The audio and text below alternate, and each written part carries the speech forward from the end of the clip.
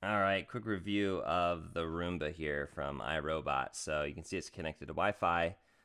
It's got enough battery in it. It does just stay over here on this charging dock, so it's going to constantly be charging itself when it's not running. And then you can see here it's got this little filter symbol blinking. So it should change the, make sure the filter's clean and then change the, empty out the back here. So this is where it stores all of its stuff that it picks up off the floor. Right there. And then easy enough to empty it out. And then here's where the filter is. You can replace those, which is nice. That's something that not all of them have the ability to do.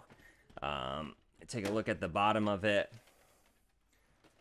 It has the brushless type. So these are both rubber, and they spin in opposite directions. So it's like just sucking up dirt and eating it.